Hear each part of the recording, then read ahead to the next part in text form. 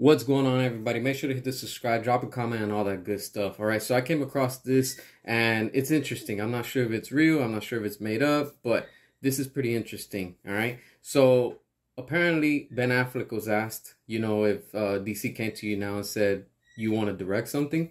He actually said the following. Again, I'm not sure if this is real or somebody made this up, but it's interesting because what we got with Zack Snyder about the post that we just got like 2 days ago at the time of this recording with Dark Side coming April 28, 29 or something like that.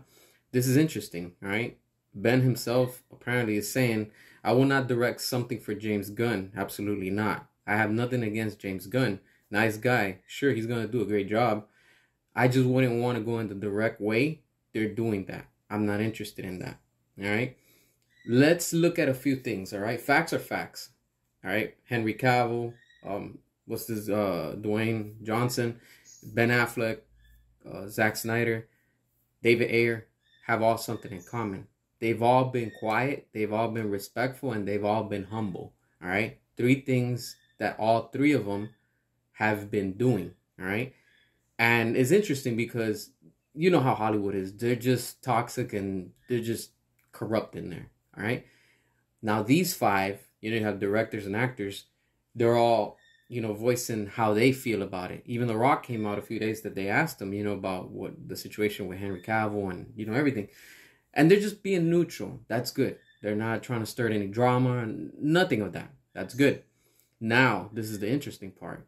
If Ben Affleck actually said what he said right here, this is showing you that he's not even interested. If James Gunn approaches him and tells him, hey, look, we want you to help us out with Batman, the Brave and the Bold. Because like I said in past videos, if I was Ben Affleck, I would be insulted. And I would be disrespected if James Gunn, the director, that I was in previous movies, right? I never got my own solo film, right? And now you need me because you want me to direct and also produce. Remember, the producer is the one that puts money and then they collect royalties after the movie's done and stuff. So I would be like, you're not going to get my money and you're not going to get my ideas to help you with your shitty universe, And then what Zack Snyder came out with a few days ago, put in the video, it just took like about 15 or 30 seconds. And the internet is going wild. And this is what we're trying to keep fighting for, and shout out to all the fans of Zack Snyder. And even if you're not a fan and you support the movement of restore the Snyderverse and release the Ayer cut, this is what we've been fighting for. Clearly, with Shazam, it's not doing well. Blue Beetle, it's not going to do good. The Flash, it's not going to do good. And Aquaman is doing bad. And it's not even... There's no trailer out yet. So that shows you that without Zack Snyder, everything is sinking. Everything is going down fast. And now that James Gunn is going to do Superman himself, that's not nothing that we want. We fans want what Zack Snyder had. Bring Henry Cavill, bring The Rock, connect everything, and that's it. Boom, we'll be happy. All right? A 30-second clip that Zack Snyder posted, everybody is, even big articles are talking about it because everybody's speculating. What is it related to? Could it be that he's making a comeback? Because remember, he's already done Rebel Moon 1 and 2. So he's pretty much done with what he's doing on his side projects. So when a lot of people say he won't come back, Zack Snyder, yes, he can. Because if he filmed 2 movies back to back, he's done. He's open. His schedule is like, hey, I'm good. Let's do Justice League 2 and 3. You get what I'm saying? So it can all pick up. And then now what's interesting is that when that was announced, the day after, James Gunn goes and posts that he's the one that's going to do Superman Legacy. So it's showing you that he's scared. He's afraid. He's not a quote-unquote friend of Zack Snyder. He's a hypocrite. James Gunn is just using the name for fame.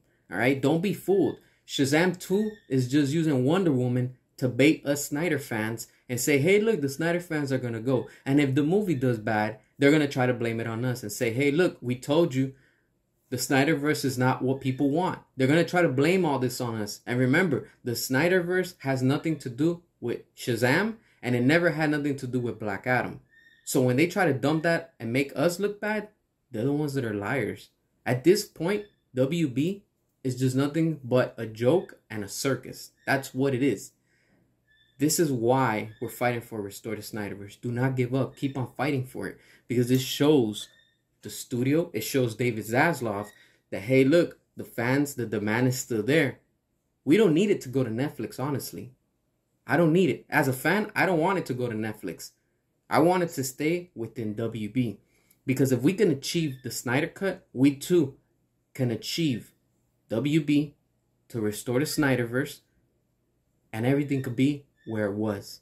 You want to bring in these side characters? Go for it. But just keep it under Zack Snyder. That's the whole vision that we want. James Gunn could keep his trash in another world. Keep that separate from us. And even at that, if we all come together and keep on fighting for Restore the Snyderverse, put pressure on WB and DC, eventually they're going to have to rethink and say, hey, look, we're not winning with James Gunn. We're losing. So eventually they're going to have to fire him. Fire James Gunn will have to come into play. You see what I'm saying? Things are happening behind the doors and behind the scenes. We just don't know it. There's still shakeups going around. Don't think because you see James Gunn, that's everything and it's solid. Numbers are what speaks. And they're not doing well under James Gunn. Ever since James Gunn took over, things have been going down, even worse. As always, drop a comment, make sure to subscribe. And as always, until next time.